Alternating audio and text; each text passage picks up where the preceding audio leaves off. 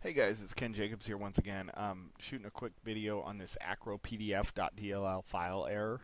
We've been getting a lot of support requests and emails and help tickets and such regarding this particular DLL file error. So I thought it was about time that I made a video kind of describing what it is and how to fix it. And then I also made a post on my blog, which is probably the most important part. If you click the link below the video there, it'll take you to the blog post where I give you the step-by-step directions on how to get this fixed. This Acropdf.dll, it's a common DLL file owned by Adobe systems. Acro is for the Acrobat.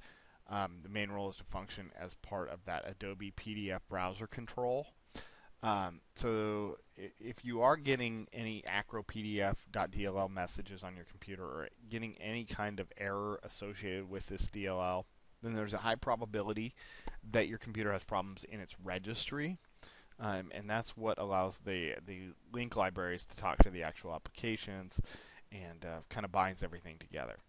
You may be seeing something like, the file's not found, or the program requires this file to work, but it's not there. You may get something like the file's missing, or possibly something completely different and very cryptic, from Microsoft that references the Acropdf.dll. That's the key right there. Is if you see a message and it references Acropdf.dll anywhere in that message, then we're pretty certain that that is a registry problem.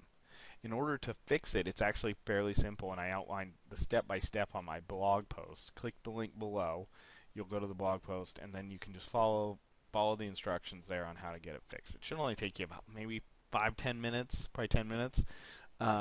It's pretty simple, pretty straightforward, and I made it as non-technical as I possibly could to help you get this fixed. Like I said, 10 minutes, and you should be back on the road running as good as new. If you have any problems or you run into any problems, shoot me an email or shoot me a private message or something like that. Get in touch with me, and I will do my best to walk you through it. I don't really anticipate you having any problems. Like I said, I made it as straightforward and as just basic as possible. So, yeah, I hope this helps you. If it does, leave us a comment. Let me know that you're using these videos. Let other people know that this solution works.